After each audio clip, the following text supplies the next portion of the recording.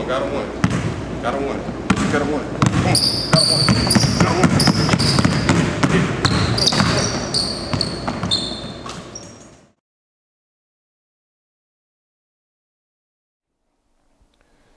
The second disc in the 80-20 score series is titled head-to-toe scoring. And one of the things that I wanted to really focus on in this DVD to begin with was just warming up properly. So I have a couple of warm-ups that I want you to include into your off-season program. Go. Once you're comfortable, I'm going to start going from side to side. Go. So crossover, tap, crossover, tap, go, crossover, tap. Go. Good job. Keep that head up. See the ball at the corner of your eye. Maintain your dribble. All right. Now we're going to add 2 cones to this drill. We're starting off with our crossover dribble. We're going to slide down to 1 cone and come right back. Staying low, we're touching that wall. And we're switching up our dribble moves. Now we're going between the legs.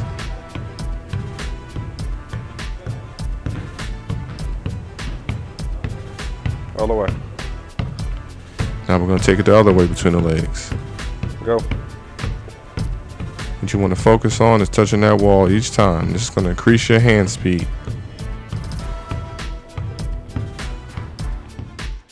But more importantly, footwork. I'm a firm believer that everything, when you talk about the 20% that's physical, everything starts at the feet. I mean, you can't perform any moves. I mean, you get involved in situations where you may travel, and overall, if you don't have good footwork, it just shows. So I wanted to concentrate on that because the feet are very important as it pertains to scoring and separating from the defense and things like that. For 2 solid dribbles, step, pull back. 2 dribbles, step, pull back. I can tell you without hesitation that this move is bound to get some oohs and ahs from the crowd, especially when you perform it from the wing. Someone thinks you're going baseline. So with the footwork, I want you to start there real close to the paint, and we're going to perform a lot of these moves and that I'm going to ask you to do later on in the DVD and also in the next DVD, which is Unstoppable. And I want you to stay right there in the paint because it allows you to focus on your feet and not just your jump shot.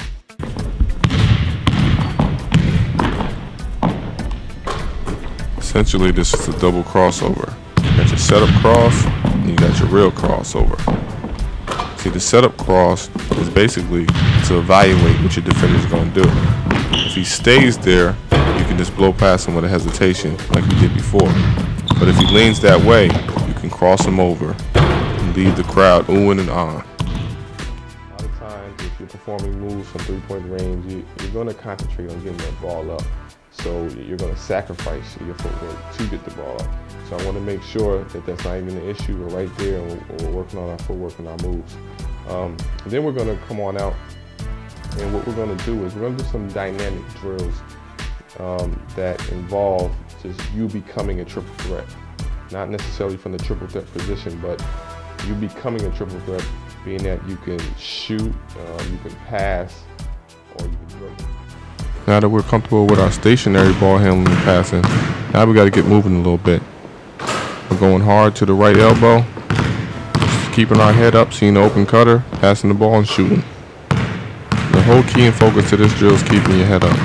A lot of times in today's game, a lot of kids, they dribble with the head down, they can't see the floor, and limiting their options.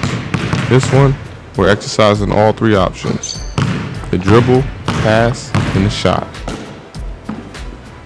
Now we're working our way to the other side, going left, coming back right, hoop and guy, shot.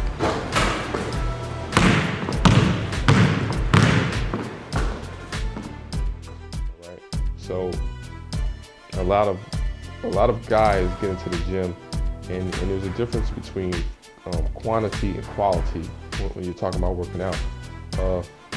Quantity just involves hours in the gym. I mean, you know, I firmly believe in going the extra mile and putting in that work and putting in the hours, but there's insight that has to go with that. I mean, you have to have some type of efficient plan when you're working out, and you're not just at the gym all day, because see, a lot of times what happens is a guy say, okay, I put in 8 hours today, he'll feel good about himself, but what did you work on? What did you accomplish?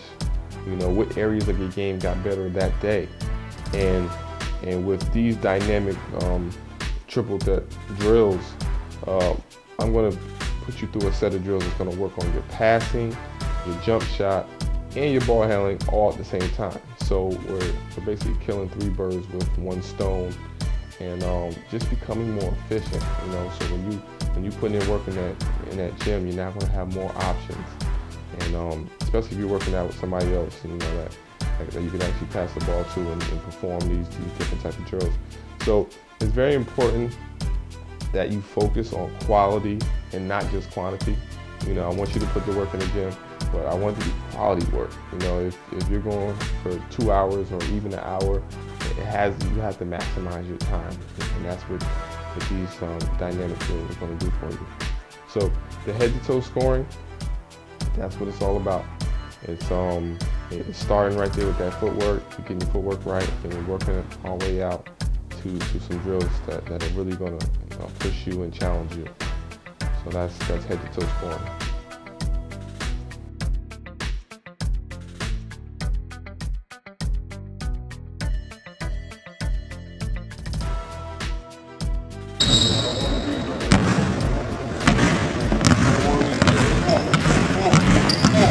Yeah.